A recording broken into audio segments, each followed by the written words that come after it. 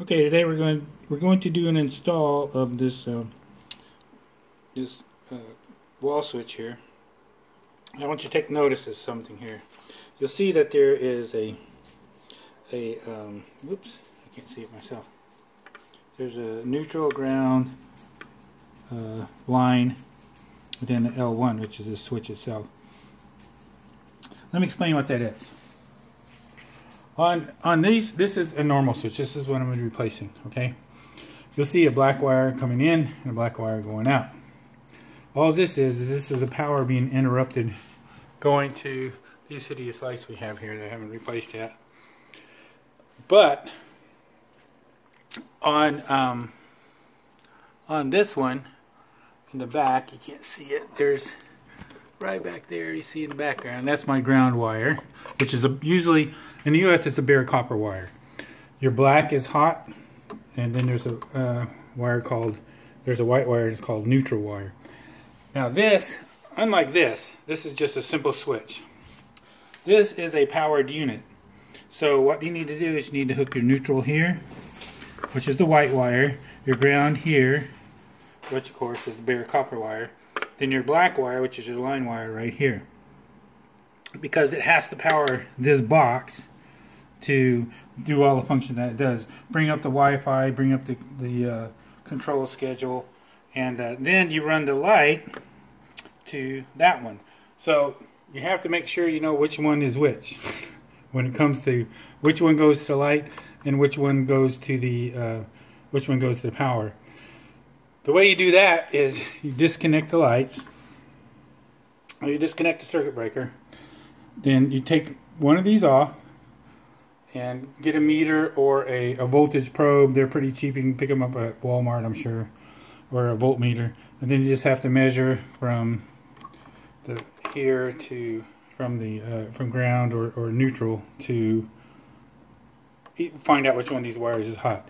The one that's hot, the one that has voltage on it, will go to this line, the line switch right here, the L. The one that doesn't will go to L1, because the Wi-Fi, when you tell the smart app, when you tell it to turn on, or in my case we're going to use Google Home, then it will actually take the voltage from here and switch it over to here, and then you got your lights on.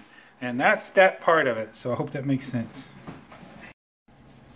Okay, so now we're going to check the voltage, since I've already taken turned the power off, took off the switch, turned it back on. So I'm looking for, that's the hot wire right here. So I know that one's hot, because if I do this other one, here and here, so I'm touching that to the neutral wire, and I have half a volt, which is just floating. Okay, so now this step is to turn the power back off, since I know this bottom wire is the hot wire. Then I got to pull my copper wire back there in the back. You see that little wire nut sticking up? That's my ground wire. Now, if you don't have a two-wire system, there's no ground wire.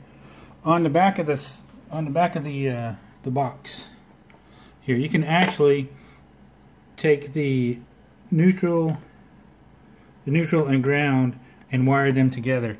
That's actually that's how most fuse boxes are done in the US, or at least in Texas. Back in your breaker panel, you'll see that they go to separate bars, but they're still wired together. It's just kind of weird. Anyway, that's it for that part. Okay, now this is how the unit's installed, at least the wires are plugged in. With this first one, where'd it go? There we go. With this one, of course, going to the light fixture. This one going to power. That's your bare copper, your ground, and there's your neutral wire. Now you notice there's you can't see anything, no gap of metal here. You want it to be flush up against the casing, so you're not showing any metal on those three wires. Anyway, that's that part. Okay, the next part will be mounting the switch to the wall. Now what I did was you have to remove this little panel. The way you do that is on the top here. Let's see if I can get over there. There's a little slot right there. You can stick a screwdriver in, and it just pries up.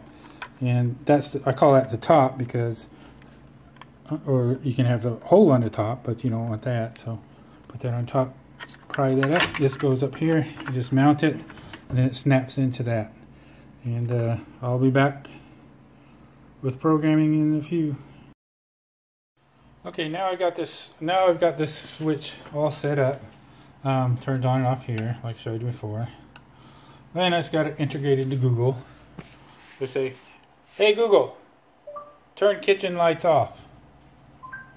Okay, turning off the kitchen lights. There you go. "Hey Google, turn kitchen lights on." Okay, turning the kitchen lights on. You can also say, "Hey Google, turn all lights off." Oops, you didn't hear me. "Hey Google, turn all lights off." Sure, turning 3 lights off. And that's it. If you have any questions, I don't know, post them below.